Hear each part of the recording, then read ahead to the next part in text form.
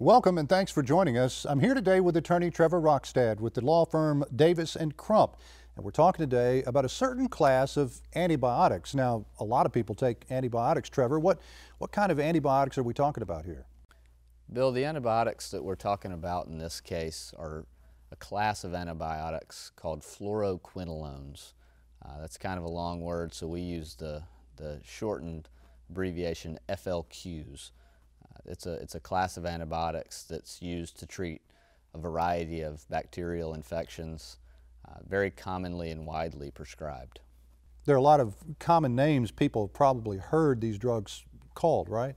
Right. The class of drugs includes Cipro, Levaquin, Avelox, and there are a number of others that are in this class of fluoroquinolone antibiotics. So what are the risks to these FLQs?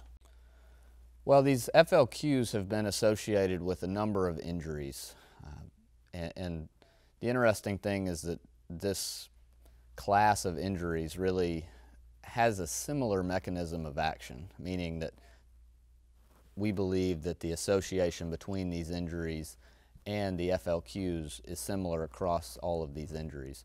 The injuries include most seriously aortic dissection and aortic aneurysms.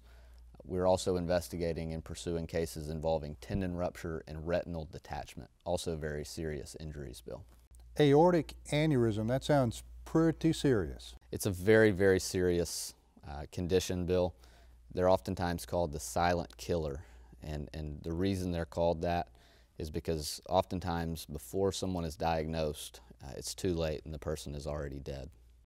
So these antibiotics, these FLQs, they've been on the market for quite some time. What is the level of risk for people who are taking them? The level of risk is very serious. A recent journal article in the British Medical Journal found that there's a hazard profile of 2.72, meaning that a person who uses or ingests a FLQ is almost 3 times more likely to have one of these events, an aortic dissection or an aortic aneurysm, as somebody who takes placebo. Wow, that's incredible. So do the people who make these drugs warn their potential customers about the risks? Surprisingly, they don't.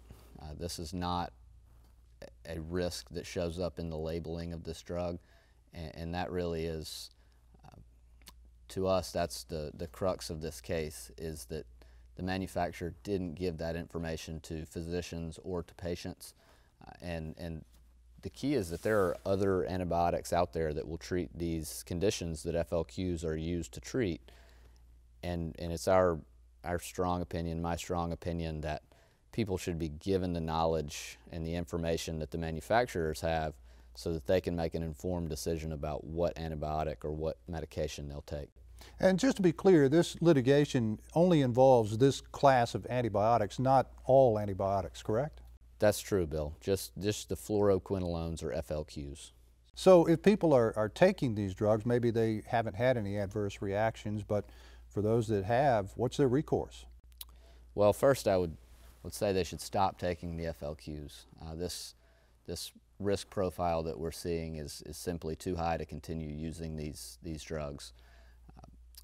If they have been injured by these drugs, if they've experienced a tendon rupture or an aortic aneurysm, aortic dissection, or even a retinal detachment, I would encourage anyone out there to contact our office. We're pursuing lawsuits against the manufacturers of these drugs, and we believe that they should be held accountable for the injuries that they've caused.